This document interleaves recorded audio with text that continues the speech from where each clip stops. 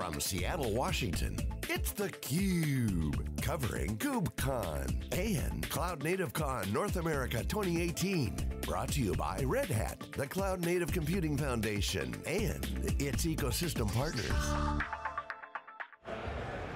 Hello everyone, welcome back to theCUBE's exclusive coverage here live in Seattle for KubeCon and Cloud Native Con 2018. I'm John Furrier Stu Miniman, breaking down all the content and the analysis, opinion, getting all the data, sharing that with you. 3 days of wall-to-wall coverage. We're in day 3, winding down. Great event. Our next guest is one of the stars of the show here, original Kubernetes pioneer, Joe Beda, also the co-founder of Heptio, recently sold to VMware, an acquisition. Startup only, what, 2 years old? Yeah, about 2 years. About 2 years. Welcome back to theCUBE, great to see you.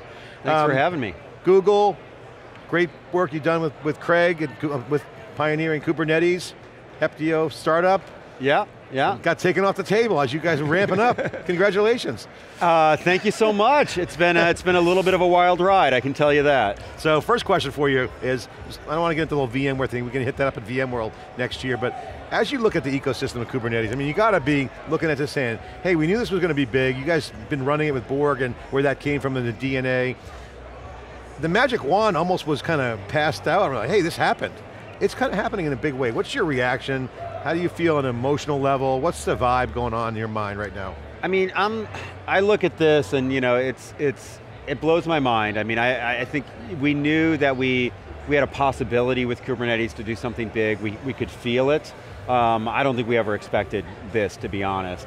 The thing though that I think surprises me, and it was both about building a startup and building a company, but also seeing the community grow, is that every time you hire a new person to a startup, every time you have somebody join the community and start contributing, it's like another cylinder in the engine.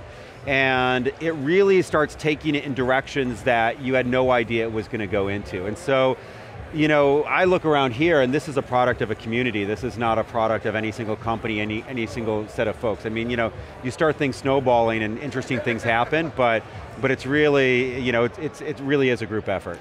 And it's so hard to do a startup. I've done a lot of startups, we've done a lot of interviews with startups. It's hard.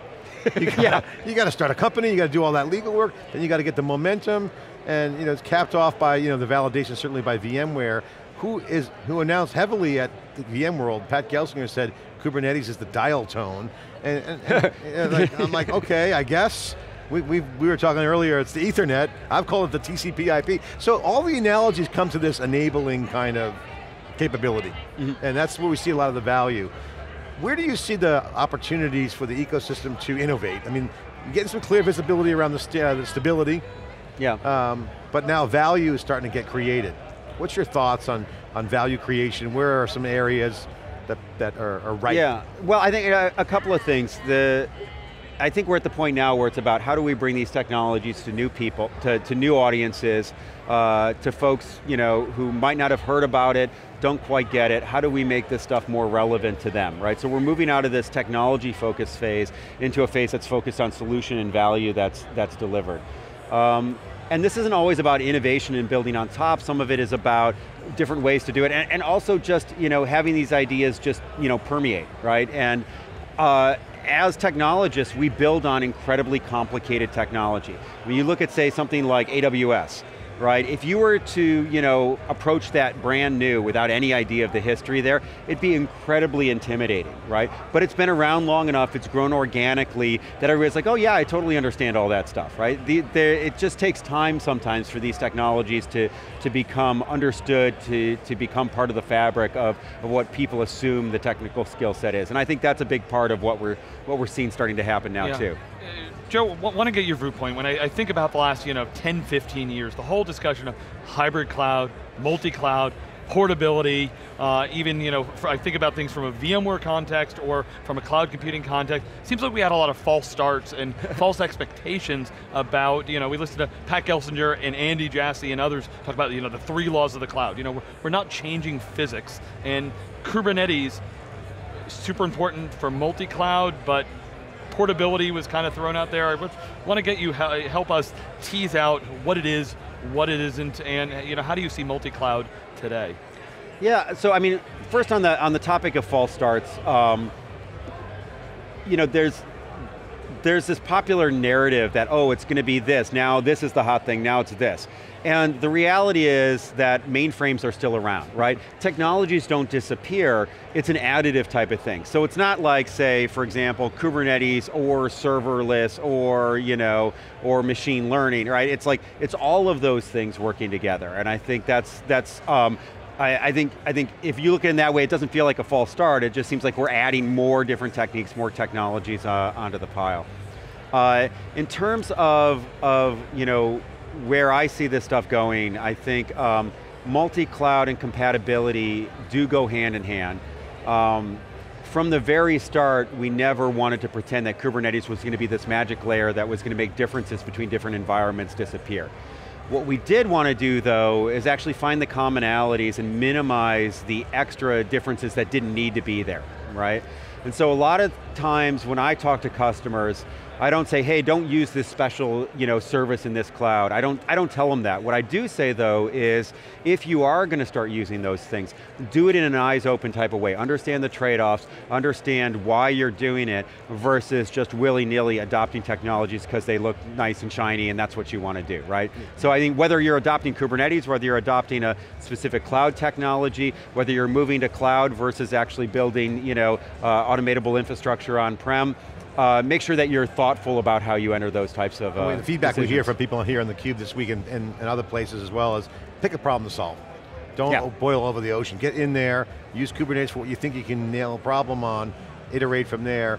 That's the common theme. Now as you guys pivot over to VMware, they've been investing a lot in their strategy, obviously with AWS, RDS is now on VMware. They look at Kubernetes as a great opportunity to bridge on-premises and cloud. So it's clear, we can see why they like it.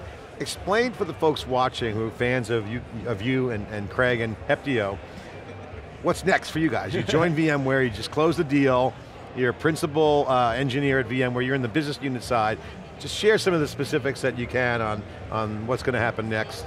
Yeah, I think it's too early for me to speak on sort of a grand strategy across VMware. I think I'm still mapping things out and understanding things. What I can talk about is the way that we were thinking about the market from Heptio's point of view, and every indication that I've seen that this is actually very, very compatible for VMware. A lot of the keynotes that you saw here at KubeCon show that adoption curve where we're in the early phase versus the early majority, that type of thing. And I think there's some truth to that. But I also think that there's an axis to that actually isn't shown up there around the different personas that you see adopt different technologies inside of the enterprise organization. And so the strength of somebody like VMware, and I think the early adopters for things like Kubernetes, are that operator persona. And we're seeing an evolution of that persona as it starts to come to grips with the world of the cloud, right? We're moving from a place where things are ticket-based, human-intensive, to how do we move to API-driven, policy-driven types of things, right? And so that's obviously where the cloud is, but how do we take those learnings, how do we take those lessons and actually apply those things in on-prem? And so our goal from Heptio's point of view, and I think it's incredibly well aligned with VMware, and an enormous opportunity is taking the VMware faithful, the folks who do go to VMworld, that have built careers on that solution. How do we help them move their career forward, move their positioning forward in a way that doesn't doesn't eliminate their jobs, but helps them actually be smart in a modern cloud, world where cloud is actually part of the, part of the landscape. We had Aparna on from Google, and Aparna from your Google days, and she was she made a comment about these new personas, new opportunities, new jobs that are opening up based on Kubernetes. Okay, great, we see some of that. And then we riffed on the idea that Kubernetes also is an uplift for existing roles, system architect, network guy, server guy. Yeah. So this is, and then the VMware operator, they've been running virtual machines, this is a lift for them. Talk about what specifically is going to get them jazzed up. Is it the policy knobs on Kubernetes? What's going to really appeal to people below Kubernetes, and what's going to appeal to the developers above Kubernetes? Well, I mean, for centralized IT within an organization, cloud has been a challenge, right? and I'm not thinking of a specific customer, but it's not, it's not insane to think about something like a developer who wants to write an app, they have to file a ticket, it can take anywhere from 2 weeks to 3 months to get stuff provisioned, right? And they're sitting there twiddling their thumbs waiting to actually get that stuff ready. Meanwhile, they can take their credit card, go to a cloud, get a machine up and running within 30 seconds, and get their app shipped. So while they're waiting on that ticket, they can get that app shipped, and then they dare their manager to deny the credit card charge when it comes due, right? That is a challenge for centralized IT, which oftentimes has not had any competition. Now all of a sudden they find themselves in a situation where they're competing with cloud for the hearts and minds of their own customers, for their developers. And different organizations have reacted to this in different ways. Some of them had said, we're just going to explode out IT and actually say, different business units, you own your own destiny there. But depending on the enterprise, depending on the goals, depending on their requirements around regulatory needs, around policy, around cost controls, around mobility of developer skills across the organization, that may or may not work for them. And so for me, the bridge forward for the centralized IT is really one of giving them the power tools so that they can actually serve their customers better in a world where cloud exists. Yeah, their job. Yeah. That's their job, to serve the business. Well, like the bar has been raised, right? And so we want to help them meet that challenge. That's awesome. Yeah, Joe, want to get your thoughts on this growing ecosystem. I said in our open this morning, we've been looking for the last 5 years or so, where is that independent, cloud computing show? And sitting here with, 8,000 people, another 2,000 people in the hallways or on the wait list and things like that. It's here, and there's all of these projects. It's multiple communities come together. How does it feel that Kubernetes? Was it kind of the first domino to help tip something broader with cloud native? It feels really good, to be honest. I think one of the things that we saw Heptio as, and I think VMware is actually in a great position also, is to be a neutral party that really is on the side of customers as they enter this complex world where they're dancing with elephants that are the big cloud providers. And I think that there's an enormous appetite for customers to actually have trusted partners in that world. Now, with respect to the conference, I think what I love doing is I love being on the floor here, I love talking to people, I love going to the session tracks. That's where I think the heart of this conference is. Yeah. Some of the contributor community days that happen on Monday that don't get a lot of coverage. The big headlines are one thing, but there really is, I think, an undercurrent of community that's happening in this conference that is really something pretty special. I think that's a great point, and at least what I've seen, right, those contributors, the Envoy group, tomorrow there's the operators group. This is not a monolithic community. It's not like, look, I've been in VMworld for years. It was about virtualization and primarily a single product from a single company and everything that wrapped around it.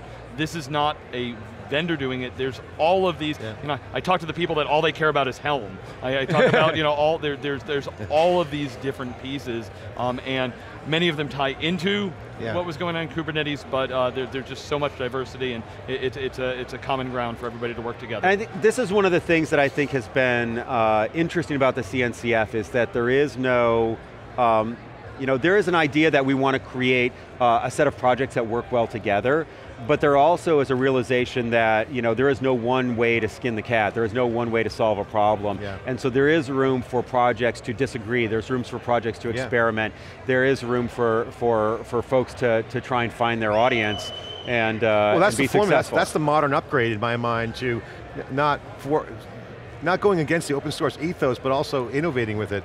You're balancing commercial, so I think they've applied this upstream concept called CNCF, where the downstream benefits for commercialization, you can still do the open source community thing while having an impact downstream to IT and just regular developers. Exactly. And I think this is the trend that we see in enterprise. When we talk to customers, we talk to interview people, IT has been outsourced for decades. And now they're asked to be a competitive advantage. Then you have the competition thing that you pointed out. And smart CIOs, CXOs are bringing developers in to create a competitive advantage. And it's a new reset. Oh yeah, for sure. And not throwing away networks, they're not throwing away compute and storage, they're going to change it. And I think this is really real tailwind is. Do you agree with that, or what's your thoughts? The way I like to think about it is that, and I'm using company names here as an example, but I think there is this race between Tesla learning how to become a car company versus say like Ford or GM learning how to become a software company, right? And that dynamic is playing itself out across every single industry, right? And I think, there is not a CEO or CIO or board out there that doesn't realize that the way for us to be relevant in the future is to turn software into not just a cost center and something we deal with, but something that becomes a fundamental advantage and driver of our business. Every industry, media, software. Oh yeah. We're a software company that happens to do media with theCUBE. Yeah, and That's totally right. It's any industry. It's right? all This is why Amazon's getting into grocery stores. Yeah. Right? It's integration. This is a completely new horizontal dynamic with a little bit of specialism with machine learning at the app layer. Oh, it's exciting. We're moving to a software-defined world, Awesome. for sure. Joe Beda, great to have your commentary here on theCUBE. Thanks for sharing, and congratulations on the acquisition. It's a super outcome, the numbers floating out there.